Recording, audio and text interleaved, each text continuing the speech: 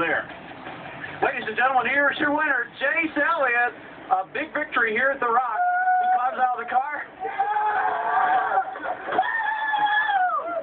He is getting a shower of water and ice from his crew.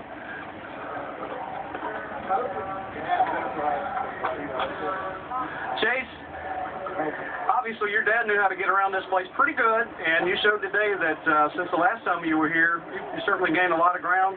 Congratulations. This has got to be a big one for you. It's definitely ranks very high.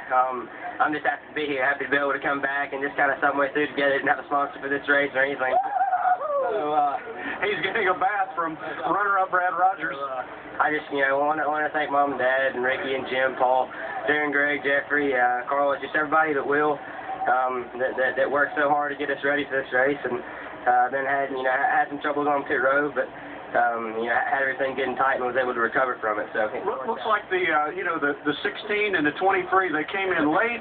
You kept it out there. Did you think you could hold them off that last couple of laps? Pretty interesting. I don't know. It was definitely going to be close. There was definitely we didn't have any tires left, so we didn't have a choice but to stay out. So those other guys that didn't practice much on them yesterday, knowing they were going to be able to use them today, that hurt us.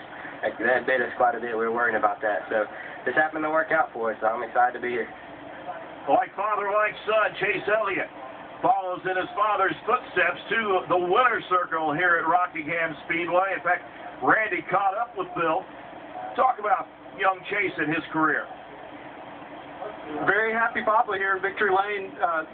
Your thoughts on those lectures, so? Well, I knew he was going to have to earn it because, the way our strategy went, we were out of tires, and, those guys came in and got tires, and I don't know how much time they had on their tires.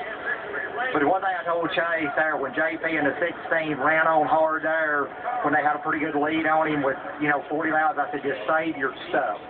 Because I knew it was going to come down to the deal, but, it's a part of what it is. And, lap traffic kind of messed him up a little bit. And Clay's brother got to him and run him hard, but, he just got lucky. He was so good up off the corner, and that's what won us the race.